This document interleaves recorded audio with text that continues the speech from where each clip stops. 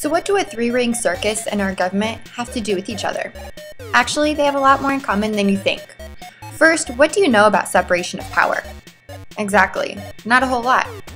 Let's take a look at it this way. A three-ring circus has exactly what it's called, 3 rings.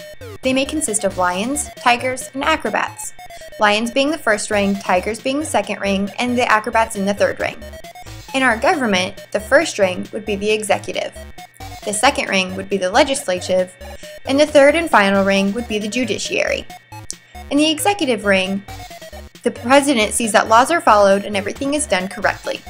In a circus, he would be the ringmaster. Think of him as the ringmaster of our government.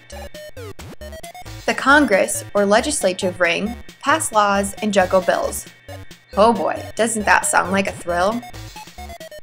In the third ring, the Supreme Court, or judiciary, tames the fight of the crimes by balancing out the wrongs with our rights. No ring can be more powerful than the other. Our government would be off balance. A three-ring circus has 3 equally as entertaining rings. Our government has the same. The 3 rings of our government share in power so tyranny doesn't occur, hence the name separation of power.